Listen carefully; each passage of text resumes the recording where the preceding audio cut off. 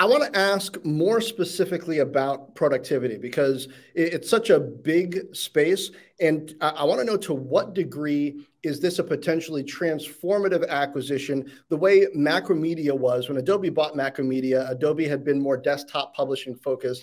Macromedia had been more digital publishing focused. Bringing those two together really accelerated that move.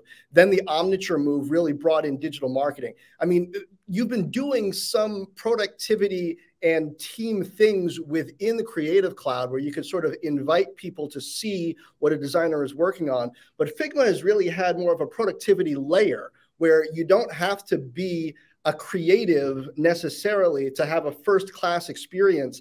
Is this an entirely new transformative area that Adobe is moving into along that frame, or is it something different? No, that's absolutely right, John, in terms of how you're thinking about it. And as you pointed out, both of those previous acquisitions that you talked about, whether it was Macromedia or whether it was Omniture, we really dramatically changed the aperture by which we looked at our ability to serve a broader set of customers.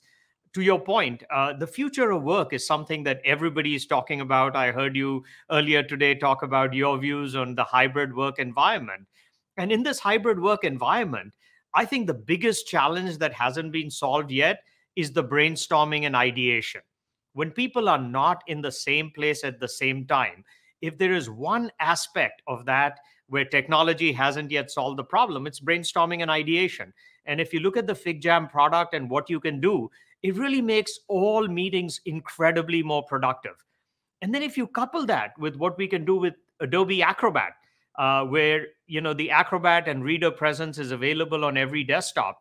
Now you can think about, with every document, with every presentation, you can suddenly add this ability to collaborate in real time and whiteboard and ideate.